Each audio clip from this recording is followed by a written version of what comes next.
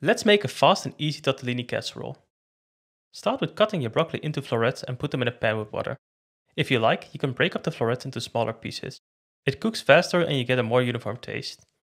Place your pan on the stove and bring it to a boil. While we wait for that, start preheating your oven to 200°C and finally mince a clove of garlic. Boil your broccoli for around 10 minutes and when done, transfer them to an oven-safe dish and set aside. Now, boil your tortellinis in the same water as the broccoli for the time specified on your package. When done, add them to your broccoli and set aside some boiling water. For the sauce, we want to add your cream cheese to a bowl.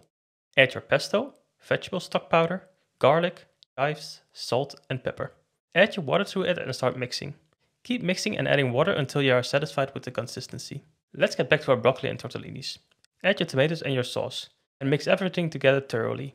Finish it off with some shredded cheese and place in the oven for around 10 minutes. And there you have it. Just simply plate it and enjoy.